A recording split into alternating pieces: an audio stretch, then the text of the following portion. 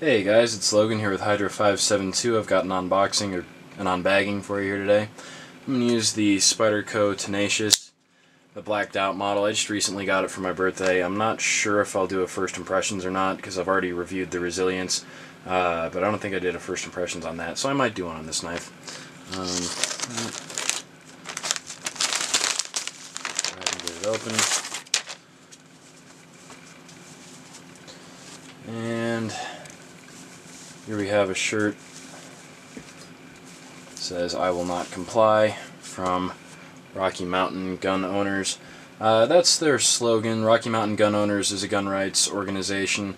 I don't know if they're just Colorado or if they're Colorado and a couple of neighboring states, but they are a gun rights organization. I'm not sure I agree with their slogan though, "I will not comply," because you see around our channel we're pretty letter of the law type of guys. We would never refuse to obey a law just because we thought it was stupid or that owning the thing that it prohibited didn't harm anyone.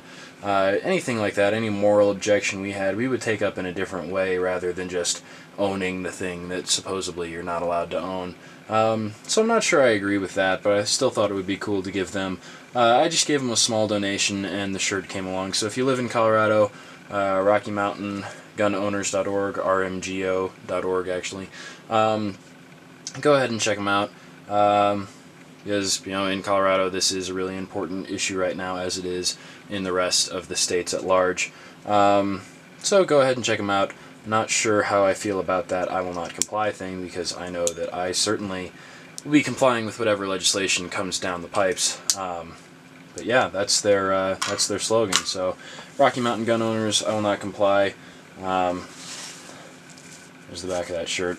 They've got a Facebook page, all that type of stuff. Go ahead and check them out. If you live in the area, even if not. If you don't live in the area, just be aware of the local gun rights organizations that exist near you. Thank you guys for watching. Stay tuned for more of the same.